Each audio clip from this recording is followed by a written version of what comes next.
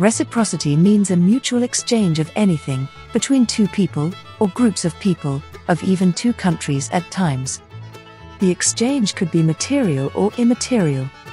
Suppose, if two people help each other in financial matters, whenever either one of them needs help, it would be an example of reciprocity. The term reciprocity is derived from the term reciprocate, which implies returning the same sort of favor or feeling. The first author who ever used the system of reciprocity in a theoretical manner was Rabin, and he did this incorporation in the year 1993. Another word for the term reciprocity is reciprocation, and an informal term for the same would be a give and take relation.